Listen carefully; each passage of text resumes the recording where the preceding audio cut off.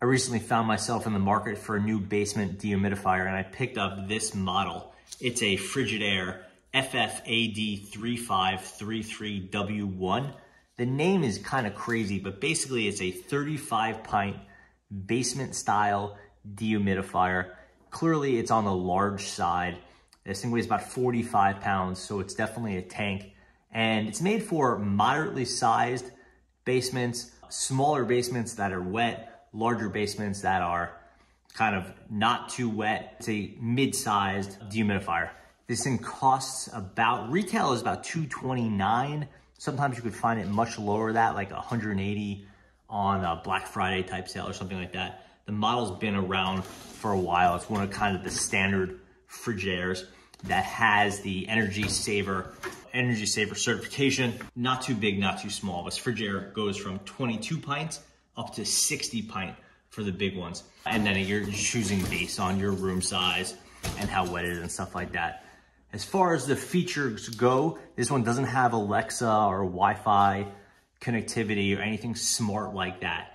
The features are really all about what you have in the basement and what you need it to do. You have that very big bucket that's here, 35 pints. I don't plan on using the bucket because of the feature that's really important for me, which is this right here. This is my hose outlet. And if you have a sink in your basement, as opposed to using the bucket, having the bucket, fill up and have to dump it out yourself, you can get the hose and go straight into into your sink, or it could go into other things like a French drain or something like that too, if you want, but I definitely recommend the hose.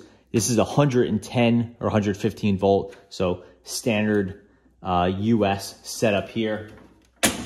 There you have the sort of cooling fins in there. You would just get at this for cleaning here. It has no real filter, just a very light screen here that you would use for taking off pet hair and other big stuff. It's not really gonna stop dust. This thing's not an air filter, right? It's just a dehumidifier. This is 45 pounds, so it's quite hard to handle, which is why it has a nice sturdy handle for picking it up. It's on casters as well, so if you do have it on the floor, you can move it around easily. If it's not on the floor, if you have it elevated so that it has to get above your sink so it could drain into your sink, the casters can be a little bit of a problem, but it's easy enough to kind of keep it in place. As far as the features go, it's very simple. We have filter reset, timer, bucket fill indicator, your high-low fan speeds, and then your humidity setting. Here's that handle from the top and the bottom, and there you can see the hardware. There's a blower fan that's kind of doing all the heavy lifting here. So here's the old dehumidifier on low. This is an Amana. It's about 7 or 8 years old.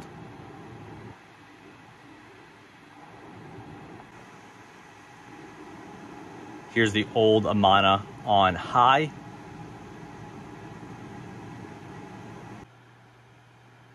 Here's the Frigidaire on low. Definitely quieter than the Amana.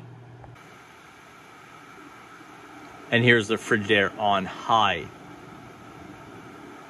I'd say it's about the same as the Amana, but also the sound is, I would say, less disruptive. It's just sort of a blowing sound.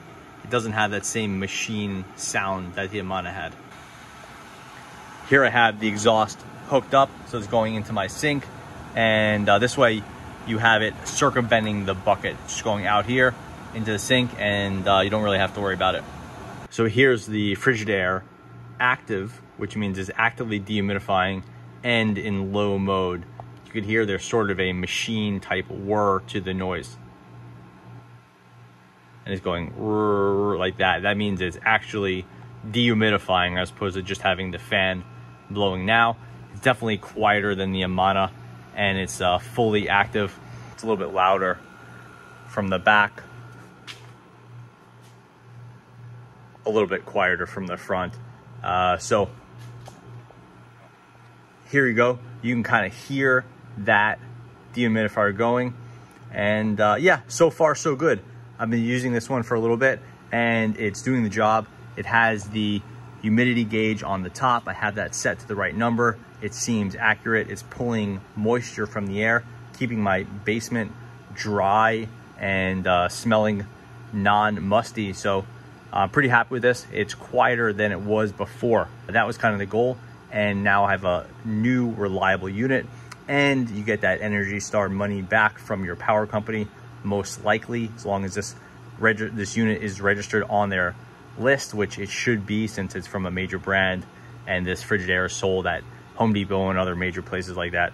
So you should be able to get a fairly substantial discount on the unit itself. So that pretty much covers it. If you're looking for a dehumidifier for your basement, Frigidaire seems like a nice option. I've had pretty good luck with their products in the past, and it was exciting to get a pretty good deal on this one. So it's doing its job so far.